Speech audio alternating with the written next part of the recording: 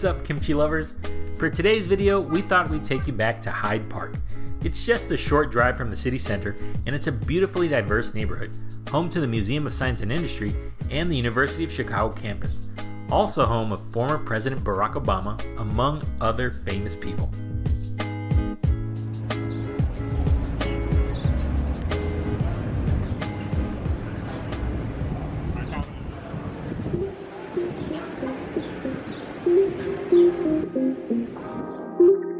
A great way to start your day here is taking a little stroll in their downtown area. It has lots of charm, interesting architecture, and fun shops to check out. And of course, you want to enjoy a hearty breakfast at Valois, one of the oldest cafeteria-style restaurants in the United States, established in 1921. Make sure to bring some cash and an appetite. I promise you, you won't leave hungry.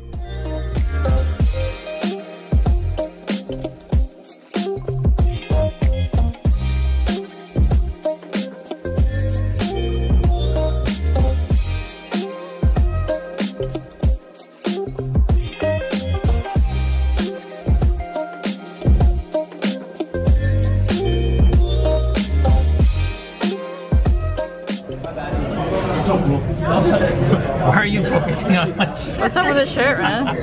Yeah, this is Mazinger. This is a super robot that I used to watch a lot when I was a kid. So in Puerto Rico, they used to show anime in Spanish. And at the time, I didn't know it was anime, but I watched a lot of this, so Mazinger. He's awesome. And today, we're at Valois. And it's mainly known for being a restaurant where Obama used to visit and order food and stuff. So today, we decided to come. It's lunchtime, but we're going to get breakfast. What do you get? So I got, it's very basic, scrambled eggs, hash browns, and sausage. I got the ham and cheese omelet. Ham and cheese omelet, hash browns, and I don't know what that is. I think that's a biscuit.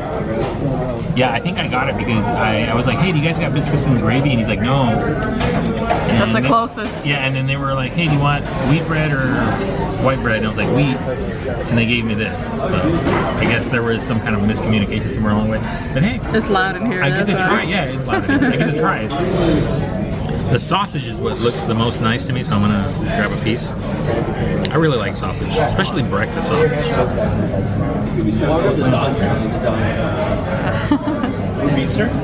has that familiar sausagey taste. Try it by itself. Good? Yeah, it's basically an omelet. I'm fine with that. It tastes good though.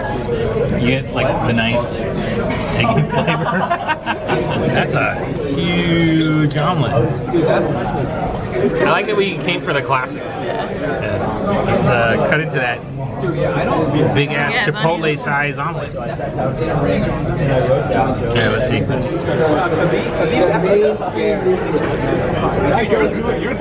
That's a solid omelet. Yeah. Can't go wrong. Exactly. And Maria, true to her word, she put hot sauce. Always. You always need to put hot sauce. So what is it? It kind of tastes like cornbread. I thought it was like a biscuit, but it tastes like cornbread to me. And I actually like putting jam on my cornbread. I don't know if you guys do that, but I really like cornbread with jam.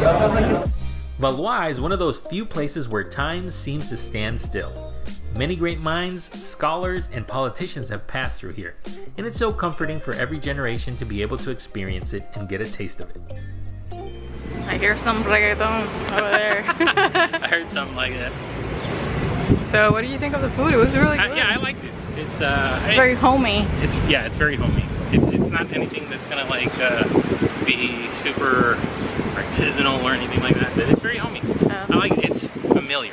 Yeah. So it's like when you think of, oh, I'm gonna go to a diner, I'm gonna order breakfast.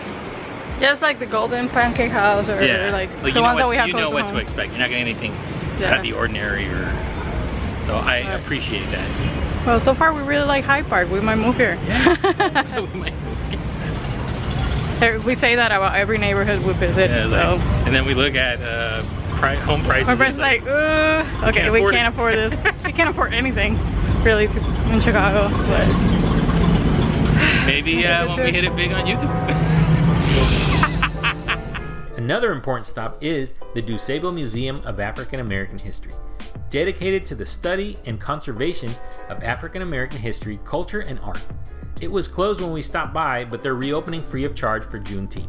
So mark your calendar, because we certainly did. Our backup plan was to not have a plan at all. Sometimes it's best to let a place surprise you. And admittedly, we like to keep things simple, especially on a Saturday. How about you guys? Before you know it, it's lunchtime and you happen to stumble upon a true neighborhood gem. And in our case, that was Medici. In 1962, a guy named Hans Morsbach bought the Medici Gallery and Coffee House for the bargain price of $1,400. Talk about how things have changed. In the beginning, they just sold art and coffee from their tiny shop and eventually added pizza and hamburgers. Over the years, they have evolved from being a hippie haven, a student hangout, and a late night spot for Southsiders. Most importantly, the food is still good as always, which is why we're here. Yeah, so they were telling us that statue that they have here actually turns. So like you'll be looking at it one moment and it'll be facing a different direction. And it's because it goes with, like it faces the minutes on the clock. So when it's at, I guess like 10 minutes, it'll point in that direction. 30 minutes, it'll point in another direction.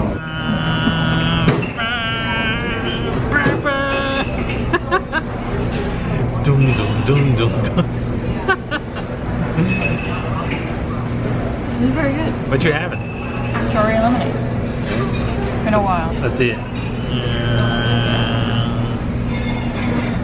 Oh wow, it's nice that you can actually see the strawberries in there. Yeah.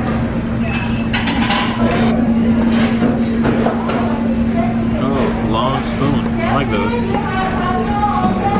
I don't mix it as much. You can actually taste the like the strawberries and the lemonade. Look at this bird. It's ridiculous. Yeah, it is ridiculous. I got a white lasagna, like I've never seen that before, and I was like, wow, that's interesting. I want to try that. You never had that? No, I've never had a white lasagna, so that's very interesting. It has bacon, which I've never seen in a lasagna before. That would be my first time trying a lasagna with bacon. But yeah, let's cut into it and see what it looks like. Wow, look at that. That looks beautiful. It does. I'm gonna dig in right now. It has green, so it's a salad. Yeah, it has green, so it's healthy. It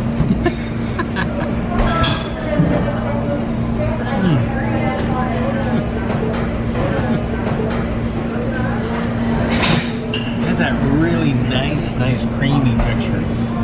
Oh wow, that's fantastic. Like, it has a very cheesy, creamy texture. And the bacon, you get that nice porky bacon flavor. That's really good. I like it. It's delicious. Oh, it's chunky marinara. There we go.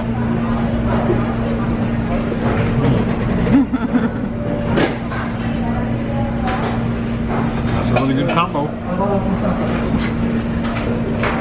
Wow, these sun-dried tomatoes are really nice. They have a little chew to them, and they go really well with that marinara. Massive burger. It's like overflowing from the bun. I'm not gonna lie, I'm kind of intimidated. It's piled on high, look at that.